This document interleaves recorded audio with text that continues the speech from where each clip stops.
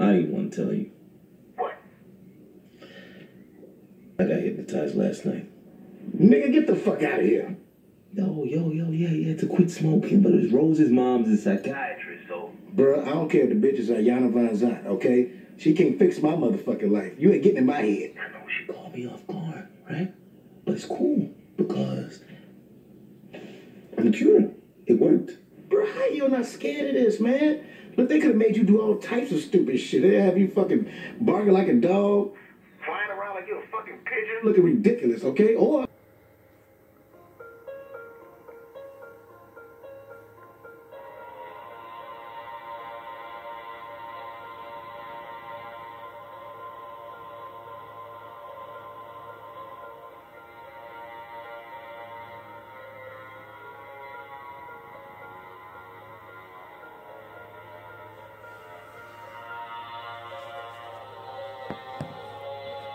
Hello everyone. Once again, this is Dare to Speak. And in this video, I'm going to be discussing the evil side of hypnosis. The sinister side and dangerous side of hypnosis. And I think that maybe some people might know this or may not know this. What actually causes a person to get hypnotized by somebody who's using sinister motives or has sinister motives. And I want to know if this makes sense to you. From what I suspect for some time now,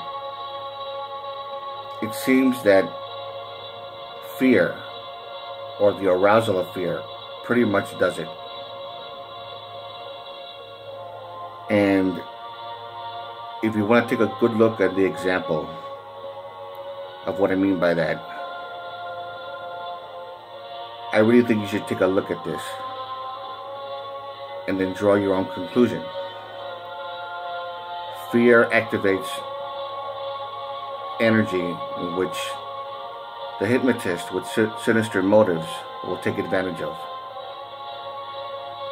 So, let's just see what you think.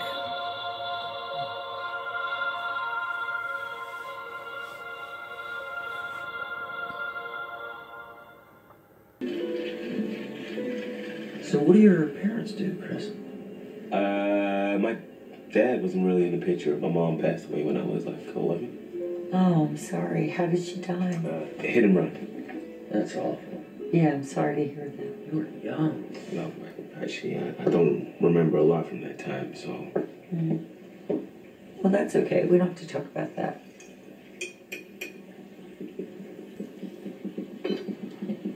So, Chris, what's your sport? Football? Baseball? Basketball, mostly. Yes. You an MMA fan? Dude, what? What? Hey, Jeremy, why don't we let someone else have the floor for a second? You're dating my sister, right? He's dating my sister. You had your chance. I can't get to know the guy. You mean like UFC? Yes. Yeah, nah, too brutal for me. You ever get in street fights as a kid? I did judo after school, first grade. Aw. You should have seen me. Judo? With your frame and your genetic makeup, if you really pushed your body, and I mean really trained, you know, no pussyfooting around, you'd be a fucking beast. Carrot cake. Ooh. Hi. Carrot cake. What did I miss? Oh, a whole bunch of nothing. Talking about sports? Hey. Yeah. That's the thing about jiu-jitsu is your strength doesn't matter, right? It's all about this.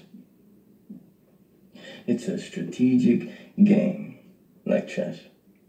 It's all about being 2, 3, 4 moves ahead.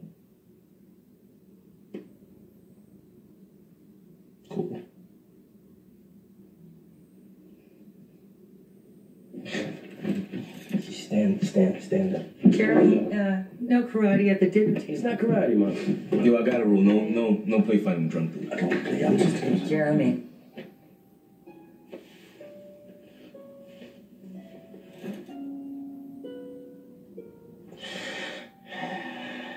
I wasn't gonna hurt him.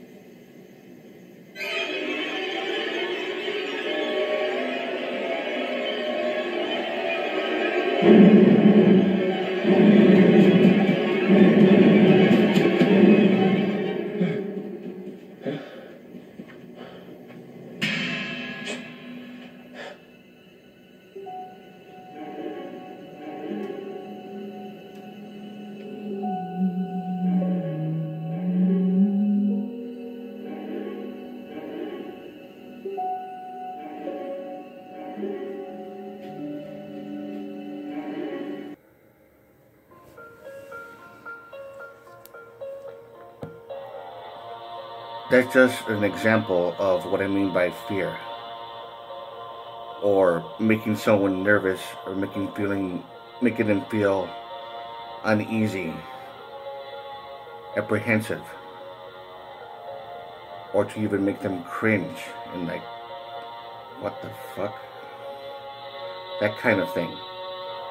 Because when the arousal of fear or nervousness happens, it activates negative energy, a powerful energy, in which the person who's doing the sinister hypnosis needs to take advantage of. And once they do it, they pretty much got you under their spell. Because they use power of suggestion. When there's enough fear,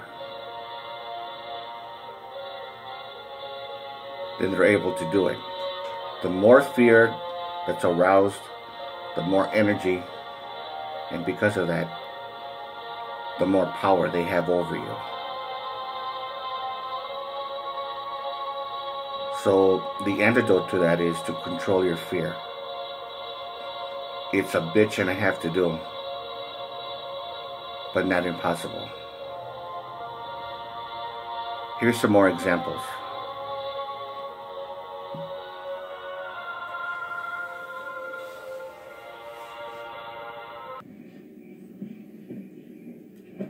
Do you realize how dangerous smoking is?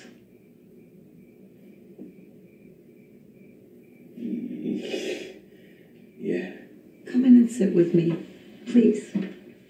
Just for a little bit. Please.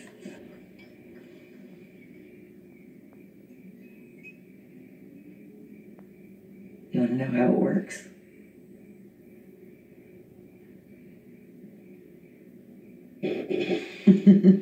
You just dangle a pocket watch in front of people's faces, is that it? You watch a lot of TV. When I was a kid. Now you're feeling very sleepy. We do use focal points sometimes to guide someone into a state of heightened suggestibility. Heightened suggestibility. That's right. That's right.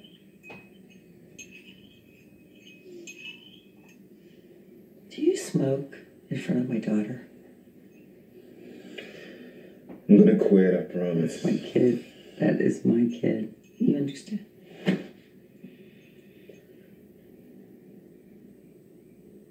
What about your mother? What about her? Wait, are we? Where were you when she died?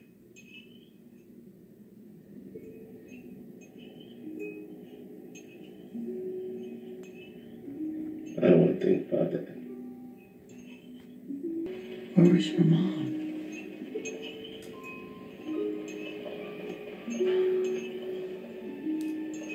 She was coming home. She wasn't home. From work?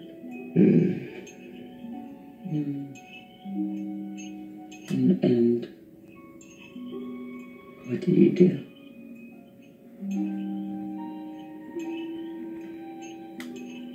it was your fault.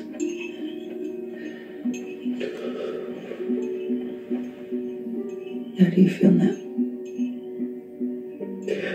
I can't move. You can't move. Why can't I move? You're paralyzed. Just like that day when you did nothing. You did nothing.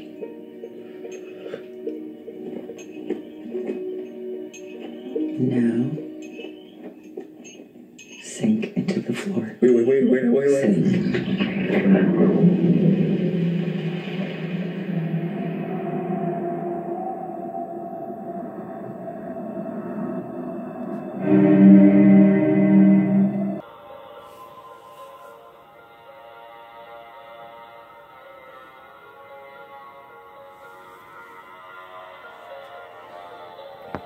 And those are the examples of what I mean.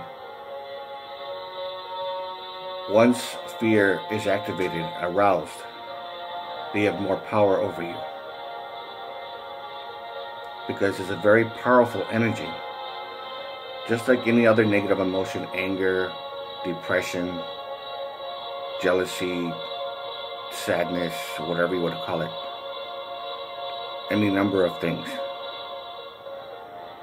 But fear is the most powerful. It emits out more energy when that happens. The more control you have over your fear, the less control the hypnotist with sinister motives will have over you.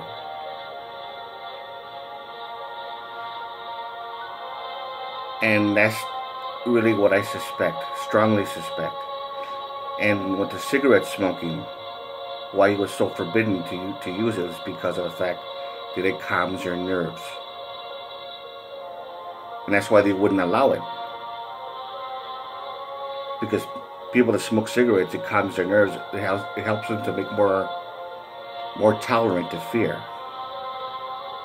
That's my suspicion. That's what I don't smoke, but that's what I suspect. So drop a comment, tell me what you think. I'm interested in hearing what you have to say, questions, the whole thing. And to all of you,